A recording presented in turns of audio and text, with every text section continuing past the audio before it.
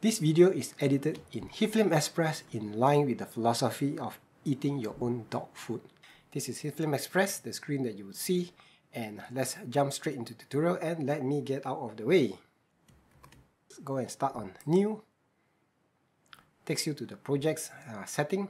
Okay, you can actually set the template 720p, 1080p, 2K, 4K. Let's go on something standard like 1080p at 29.97 frames per second. You can leave the rest alone. If you want more information, I have some tutorials that covers this in greater detail. Alright, so let's import some media. This is actually your media bin. So I'm just going to go to my projects and import some nice looking things all into my media bin here. Okay. As you can see, there are all the thumbnails. It's a little bit small because my screen is small. Okay, let's do the listing. This is the list. If you select one of these, this is the trimmer. You can just trim your video clips if it's too long. Say, move it here. Set the in point. Maybe here, set the out point. And then just drag this onto your editor timeline. Okay, let's shorten this a bit too big. Alright, so this is your editor timeline. You can zoom in. Let's pick another video clip here. Let's do the dog thing. Okay. Cute puppy. Let's bring this in here. And so now you have a puppy on bright day. Okay. So that's that. This is your viewer window. There are also buttons here for you to set your in and out points. Okay. And on the right here is your audio meter. It's very soft, so you probably can't hear anything. And if you have louder music, you can do that. Let's import my audio there. So when it's an audio clip, you see the audio waveform. You can drag this over here, and you can see that lions. Okay, so that's your audio wave. Playing. Okay, let's go back to the cute doggy. Alright, so adding transition is very simple. Let's go to the effects and go to video transitions. Let's do something interesting. Okay, let's do a lean clockwise. Put it between your video clip. And you have a transition. You can adjust it to make the transition go slower. Wonderful boost. Oh, that's cool. Okay, let's do some motion blur. Alright. Wonderful boost. Pretty cool. You may not think that way. Alright, and trimming your clip is pretty simple. You can actually just move it here, drag it, and you have a trim clip. Remember to delete the gap. Okay, you can also do cuts using this slice tool. Cut this. Now you have a different section here. Alright, adding some text. I'm sure that's what you want to know. Add some text here. To do that, click on make a composite shot. Okay, just leave it everything. Click on OK. And click on this and start typing. Hi doggy. Okay, to make the text bigger, all you need to do is you can go here and make the text bigger, change the colors, say change it to blue. Alright, let's move it up. And you hear that have that transition over there. Alright, so you can move it around. And there you have text.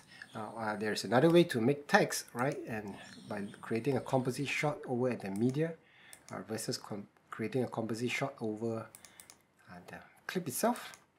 Okay, by clicking on new composite shot. So as you can see, the composite shot is this way. Alright, and this composite shot actually follows that video clip. Alright, so that is with creating titles. Now I'm going pretty quick on this because I don't want to make this video too long. If you want my step-by-step tutorials, you can check them out. Okay, and the links below. I'm going to show you how to do some keyframes. Go to transform. Let's go to opacity. Here, you're going to set a keyframe. The opacity is at 0. And over here, you're going to have 100%. Okay, so let's see what happens. Wonderful boost. Okay, and let's do the reverse for this clip here. So here, select the clip. Let's do opacity. Opacity here is 0. And somewhere here, let's set the opacity at 100%. So let's look at this again. Wonderful boost. Okay, so that's how you do keyframing. Alright, and exporting, once you are done with your text, with your transition, click on export. There are two things to export. You can export the in and out area or the contents. If you export the in and out area, it will depend on you setting the in and out area with these points. Let's do this. Let's set the out point as here. Set this as out. This area goes dark. And this clip is only 13 seconds long. So as you export, you see the duration is 13 seconds long. You can change your export settings, whether you want 720p, YouTube 180, 1080p. Let's do that. And you can also change the name here. Okay, so when you are ready, just click on Start Exporting and you will see a preview window.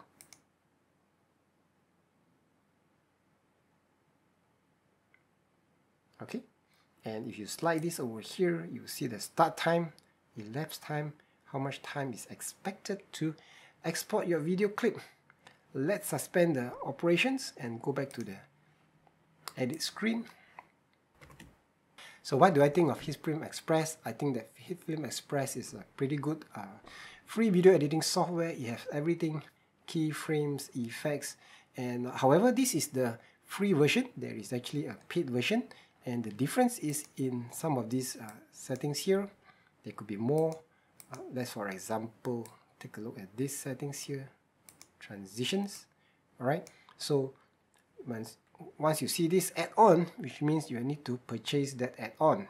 Okay, so all you need to do is buy the necessary add-ons that you need. You don't need to buy everything. So it is a freemium model. You can do multi-track editing, you can do chroma key and green screen, pretty powerful as well. And in terms of learning, it may be a little bit steeper learning curve if you are new to video editing and you have come from, let's say, a very basic software like Movie Maker or something that is more consumer rather than professional level.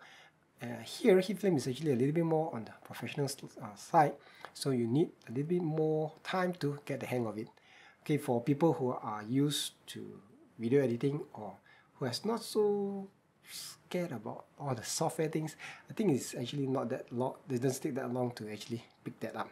So thanks for watching this video. Check out my tutorials if you want me to cover things in greater details. The links are below. Thanks for watching. Until the next time, this is James. Bye bye.